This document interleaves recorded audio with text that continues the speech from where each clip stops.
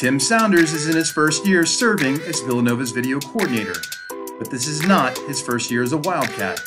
Saunders began his career as a walk-on in 2018.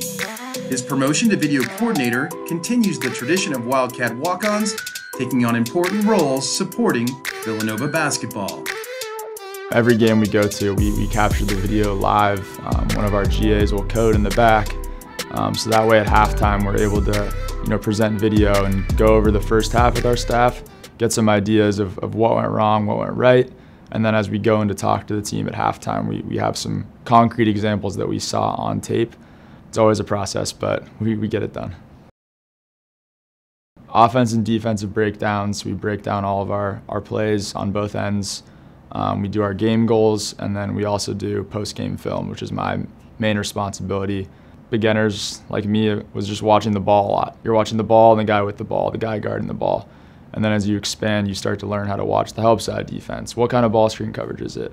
Are we doing what we're supposed to do defensively? So it kind of just expands your knowledge and your vision of what you can see when you watch just one play. So we actually take great pride in film, and I feel valued in that way.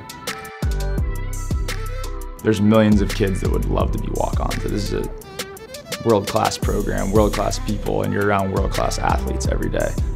So once you have that understanding of how special it is to be here, then you just approach everything. You go as hard as you can in everything you do, and really just have humility. My goal was always to play. I just wanted to try to play as long as I can, because my dad always told me the ball stops bouncing one day. So I just wanted to make sure that I could, try to do what I love as long as I can. I just wanted to try as hard as I could to just keep making opportunities happen, and luckily enough, one did. The only thing we can ask is that if we ask you to do something, you try to do it, and he's done that since day one.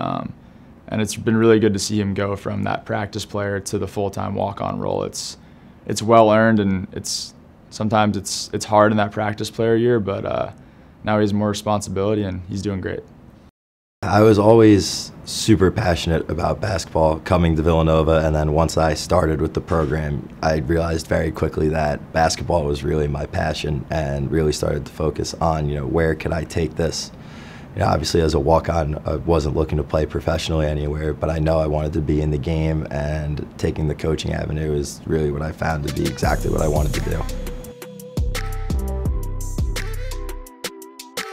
I think Villanova has a great culture, just the university. Great academics, obviously great basketball, and I was always kind of drawn to it.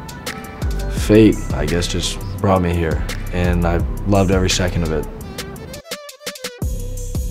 We're the first guys here in the morning, making sure all the guys are here, whether it's for lifts, class, practice.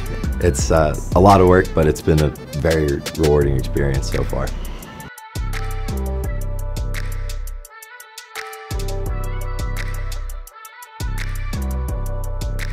At the end of the day, the only people that you have to prove that you're loyal to are the guys that you're going out onto battle with on the court. So we're just making sure everybody's locked in, bringing energy, making sure everybody's talking, and that's just a small part of something I could do before the game.